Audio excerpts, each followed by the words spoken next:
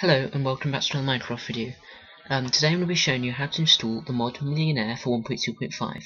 So what you'll need to do, you'll need to go and download the installer for whatever version of computer on. I'm on Windows, so just download that. I'm doing the installer method because I think it's the easiest way to install it without getting as many errors and stuff like that. So you'll need to download the file once it's ready. Then what you need to do, you need to go to your downloads folder and you'll need to extract all, and extract it into the same place. And then you'll need to go into the folder and you'll need to open the Millénaire installer.exe. So open that. Then what you'll need to do, you'll need to click download where it says mod loader, because you need to actually install it. So just click download and go back to it, and you'll need to click download on Millénaires.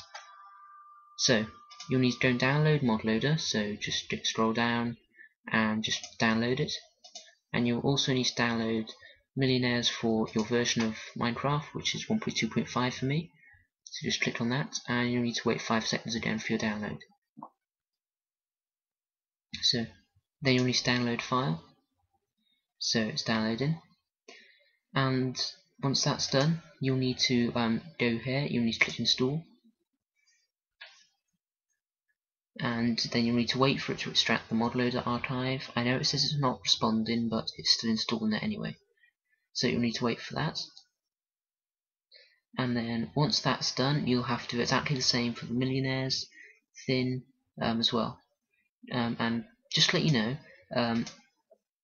I'm assuming that when you download them, they go automatically into your downloads folder. But if not, you do have to go and select where they are downloaded to. So that's done, and now you can install the Millénaires mod. So just click install.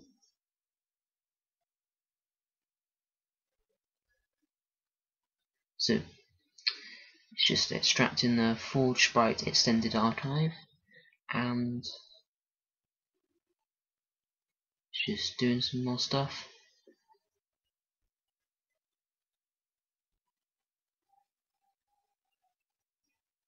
Okay.